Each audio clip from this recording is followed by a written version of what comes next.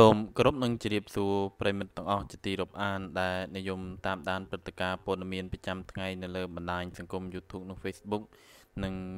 តាមគេហទំព័រផ្សេងៗជាពិសេសព័ត៌មានជាតិព័ត៌មានអន្តរជាតិព័ត៌មានប្លែកៗជុំវិញពិភពលោកផងដែរគណៈពេលនេះបងប្អូនអារម្មណ៍ប្រិមិត្តទាំងគ្នាមកតាមដានព្រឹត្តិការណ៍ព័ត៌មានអន្តរជាតិវិញម្ដងតាក់ទងជាមួយនឹងកូរ៉េខាងស្រោចស្រង់បានសាកសពមនុស្ស3នាក់ក្រោយករណីធ្លាក់ឧទ្ធម្ភាគចក្រក្បែរកោះចំនួនជាមួយនឹងជប៉ុនចំណែកព័ត៌មានអន្តរជាតិនេះផងដែរខ្ញុំបានដកស្រង់ចេញពីគេហទំព័រ Fresh News បងប្អូនអារម្មណ៍ប្រិមិត្តអស់គ្នាមកតាមដានព័ត៌មានល្បិតនេះជាមួយនឹងខ្ញុំបាទទីក្រុងសេអ៊ូលមកដល់រសៀលថ្ងៃអាទិត្យនេះកម្លាំងឆ្មាំសមុទ្រកូរ៉េខាងត្បូងបានស្រង់សាកសពមនុស្ស3នាក់ដែលស្ថិតនៅក្នុងចំណោមមហាជន7នាក់ផងដែរដែលរងគ្រោះសរុបនៃការធ្លាក់ឧទ្ធម្ភាគចក្រមួយគ្រឿងកាលពីប្រមាណថ្ងៃមុននៅសមុទ្រខាងកើតសមុទ្រជប៉ុននេះបើតាមការដកស្រង់ការចេញផ្សាយពីទីភ្នាក់ងារសារព័ត៌មាន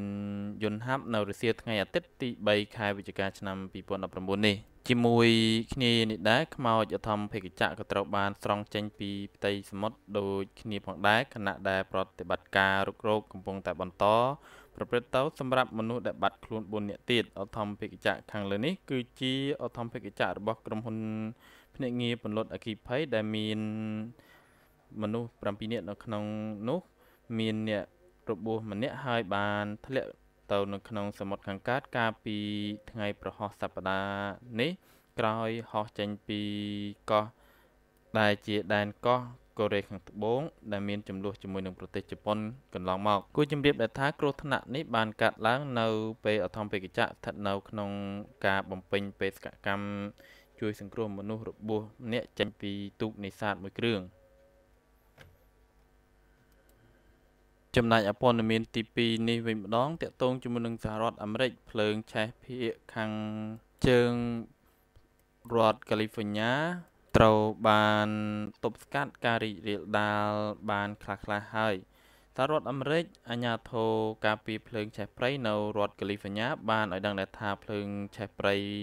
ភាគច្រើនដែលបានបង្ខំឲ្យប្រជាជនអាមេរិករាប់ពាន់នាក់ជម្លៀសខ្លួន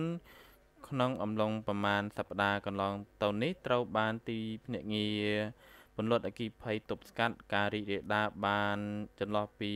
70%ទៅ96%ហើយនេះបើតាមការដកស្រង់ការផ្សាយពីសារព័ត៌មាន Sputnik នៅថ្ងៃ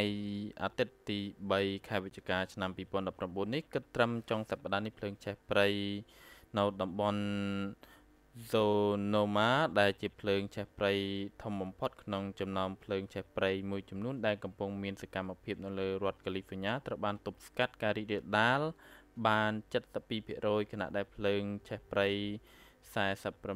46នៅតំបន់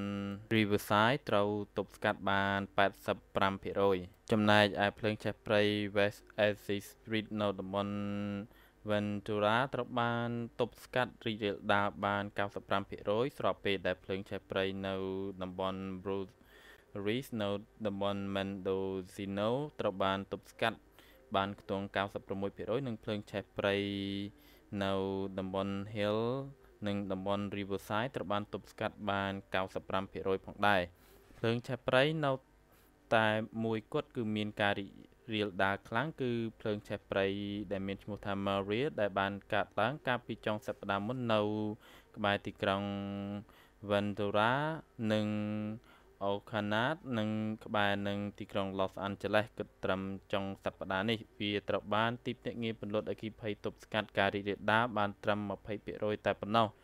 គួរបញ្ជាក់ថាក្នុងខែតុលាកន្លងទៅនេះប្រជាជនអាមេរិកសរុបប្រមាណរាប់ពាន់នាក់ត្រូវបានបង្ខំចាត់ជន្លៀសខ្លួនចេញទៅរដ្ឋកាលីហ្វ័រញ៉ាហើយលំនៅឋាននិងផ្ទៃដីដំណាំចម្ការនៅក្នុងរដ្ឋបានរងការបំផ្លិចបំផ្លាញយ៉ាងសម្បើមផងដែរដោយសារតែភ្លើងឆេះព្រៃមួយនេះមិនតែប៉ុណ្ណោះអភិបាលរដ្ឋកាលីហ្វ័រញ៉ាក៏បានប្រកាសដាក់រដ្ឋក្នុងគ្រោះអាសន្នផងដែរចំណែកព័ត៌មានអន្តរជាតិទាំងពីរនេះឈានដល់ទីបញ្ចប់ហើយខ្ញុំបាទសូមអរគុណប្រិយមិត្តអស់គ្នាដែលតាមដានព័ត៌មានទាំងពីរនេះតាំងពីដើមរហូតដល់ចប់ដល់ពេលនេះខ្ញុំបាទសូមអរគុណនិងសូមជម្រាបលា